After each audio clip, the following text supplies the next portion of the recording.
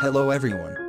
In this video, we're going to take a look at how you can enable and disable camera grid line on the Samsung Galaxy A12. As you can see on the camera, I have grid lines. And they are divided into 9 different rectangles.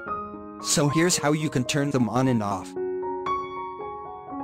First, let's go back to your home screen by tapping on the home key. Then tap on the camera app.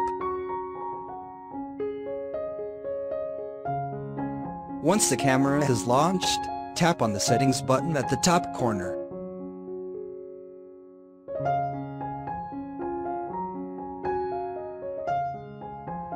Then go down and tap on grid lines.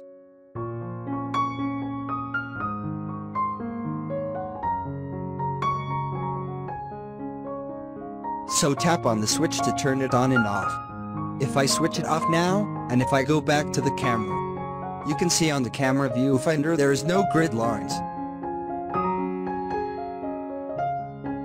And if I go back in here, and switch it on, then it will show the grid lines. Thank you for watching this video.